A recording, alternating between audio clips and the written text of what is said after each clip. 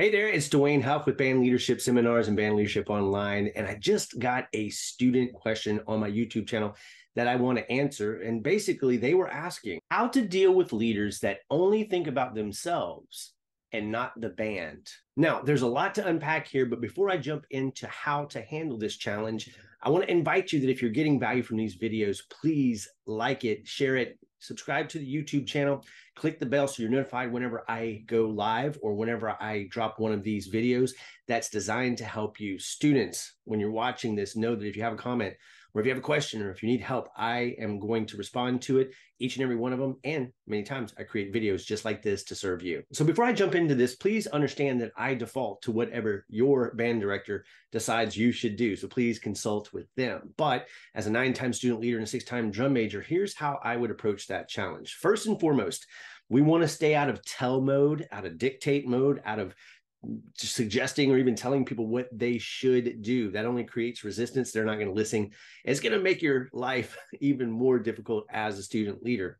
But there's a very simple way to go about this. First and foremost, you set the example of thinking about taking action, deciding, asking questions that help the students in the band to win together. Thinking about them, thinking about their outcome, thinking about the things that will help them to enjoy their band experience and to make the band work together as a whole more effectively by focusing on what matters to them. There's a reason that each and every one of your bandmates show up every single day.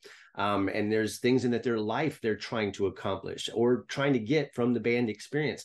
And when you understand specifically what that is unique to every individual, you can make it your job every day to show up and serve them, helping them get or giving them more of what they want, what they need, and they expect from their band experience. And if you build a relationship with them, you'll know some of the things that they want from life. And if you can help them tee them up or help them get some of those things in their life, the influence that you have goes up. And so that example of you caring about what matters to each and every band member, the band experience that they're having, and you demonstrating that you're helping, that you're asking the right questions, that you're making the right decisions, and that you're doing everything in your power to put them first and to help them win and play better and march better and live life better.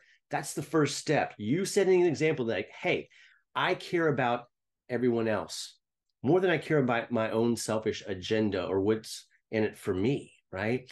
And then here's the next thing I would do. Again, stay out of tell mode, but maybe in a conversation with the leadership team, you might say, hey, guys, I've been thinking lately and I'm trying to do what I can to improve this whole band situation for everyone involved. And so I've been thinking about doing this, or I've been making these decisions, or I've been asking myself these questions. And I just kind of know what you guys think. How do we focus more on helping them and serving them than we do about what we're trying to do specifically, knowing that if we go out and serve the rest of the band, we'll ultimately get what we want, because that's the reward of leadership.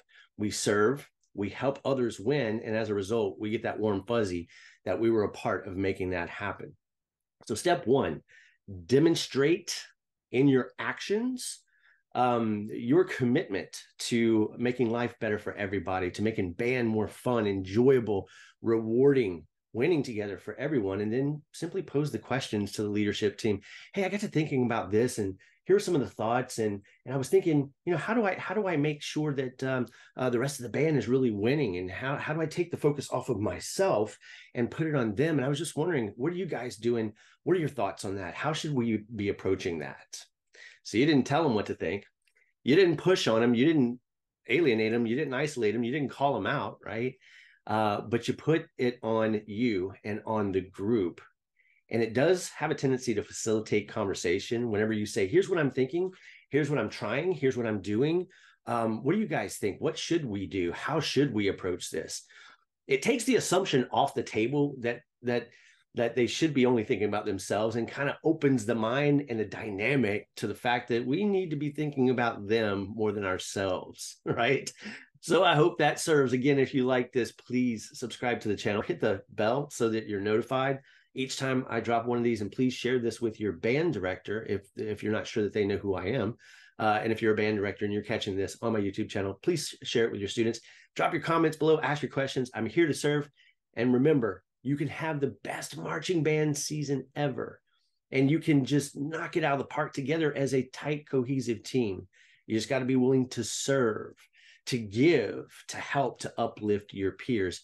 And it will make you a much more effective leader.